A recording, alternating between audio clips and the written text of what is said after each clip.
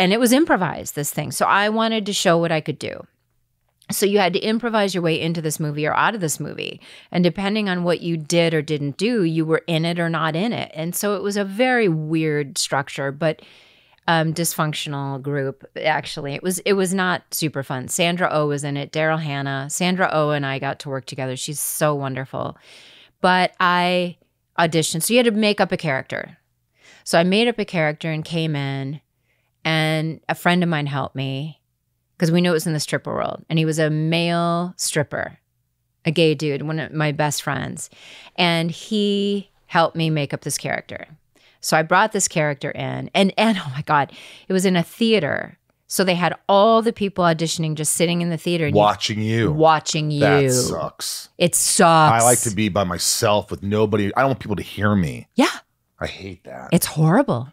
And you're stuck there for 3 hours because each person is going down doing their thing. Right. Then I got a call back.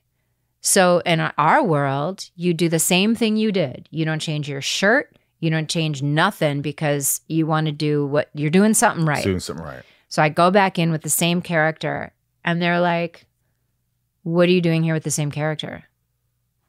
And I'm like, wow, you really want me to make up another character? Like you can just, like I'm on frickin' SNL. You know what I mean?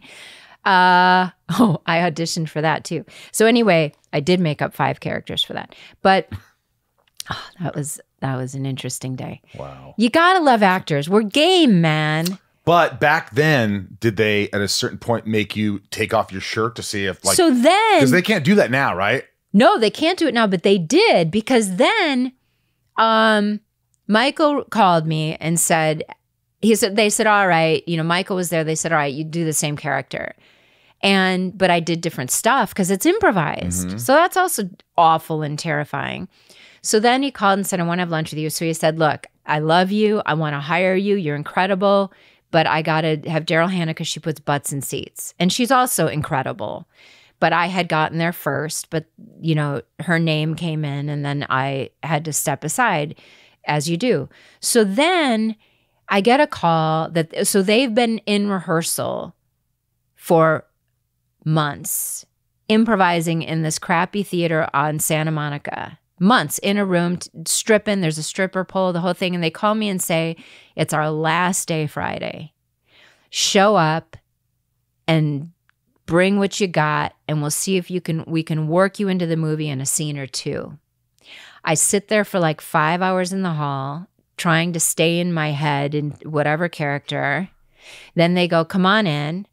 And the other girls are all dancing and the music's on and they're pretending that they're in oh God, even worse. First, it was play improv games. So they all know the improv warm-up games. I've never done improv. So to me, this is just stupid. Okay? Yeah. So I do the stupid improv games. And then we get to, we're in the rehearsal room. And so it becomes that I come in and they all hate me. And I'm like, okay, do they really hate me? Or are we improving? Okay, we're improving. So Daryl Hannah doesn't really hate me. But there was no like, hi, Kristin, nice to meet you. Welcome to our crazy crew.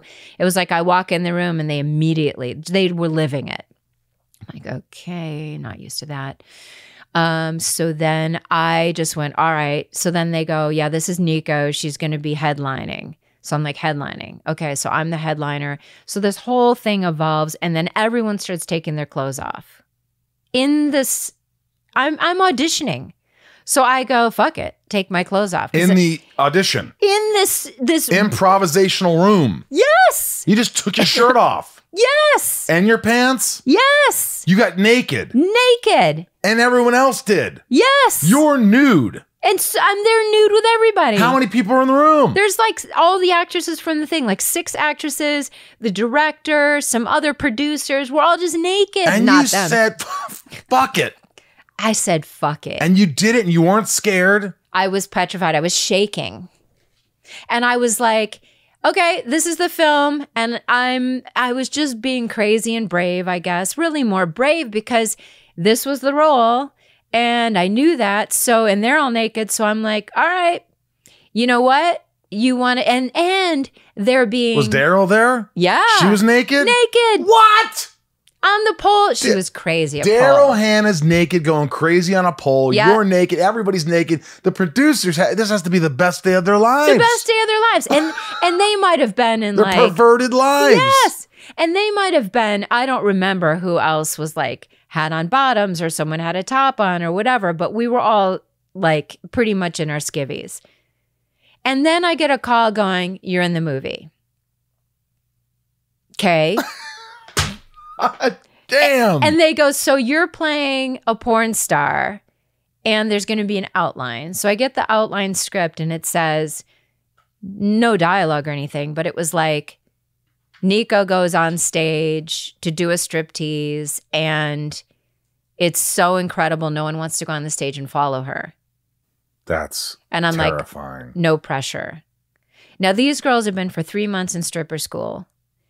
I call and go, what do I do that is better than the splits, which I can't do, and what I saw Daryl doing on the pole? Sheila Kelly, who produced and starred in the movie, started, you know, the strippers, the exercise thing, S-curve or something it's called. Yeah. All around town, these housewives are in LA on poles doing exercise classes on a stripper pole. That's her, she's made probably millions.